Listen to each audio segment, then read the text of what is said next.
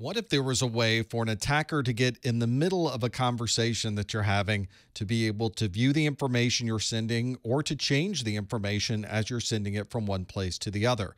This type of attack is called a man-in-the-middle attack.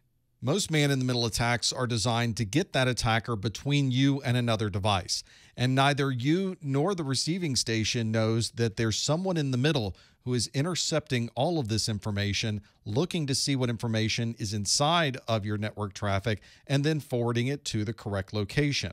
One common way to perform a man-in-the-middle attack is something called an ARP poisoning. This is using the lack of security in the address resolution protocol to be able to sit in the middle of two devices.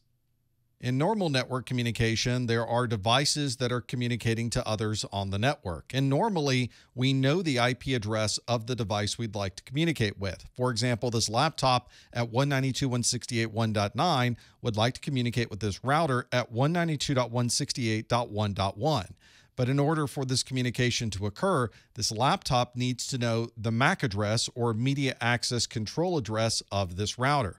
To be able to find that information, this laptop sends a broadcast to everyone on the network and says, if you happen to be 192.168.1.1, please reply back with your MAC address. This router will see that broadcast and send back the reply saying that I am indeed 192.168.1.1, and here is my MAC address that you can now use to communicate directly with me. Once the laptop receives that information, it caches it so it doesn't have to keep asking over and over again. Instead, it keeps this information on its local device for a certain amount of time, and now we can see that 192.168.1.1 is listed in the cache with its appropriate MAC address. For a man-in-the-middle attack, we need to have a third party that sits in the middle of the conversation. And in this case, our attacker is 192.168.1.14, and you can see the MAC address here made up of A, B, C, D, E, F.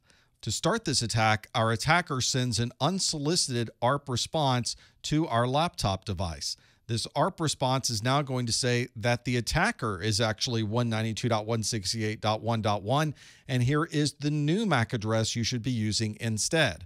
When this laptop receives that ARP response, it changes the cache to update to the newer MAC address. There's no security built into the address resolution protocol, and all devices receiving these ARP responses will take them as being legitimate. The attacker could perform another ARP poison to the router and therefore sit in the middle of the conversation. This means the communication flow continues between these two devices, except now it's being intercepted by someone in the middle, and neither the laptop nor the router know that there is a man-in-the-middle attack. The ARP poisoning is just one of many ways to perform a man-in-the-middle attack. One way that you could mitigate these types of attacks is to use encrypted protocols. If you're communicating with a web browser, make sure you use HTTPS. If you're communicating to the console of a device, use SSH instead of Telnet. Instead of encrypting based on the application, we could use a client-based VPN and encrypt an entire virtual private network so that all of the data sent from your device will be encrypted.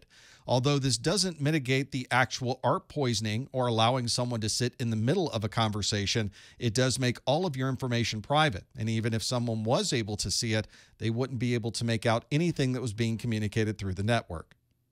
Unencrypted wireless networks are another great place to find man-in-the-middle attacks, so it's always a good idea to use an encrypted wireless network instead of one you might find on an open network, such as a coffee shop or a hotel.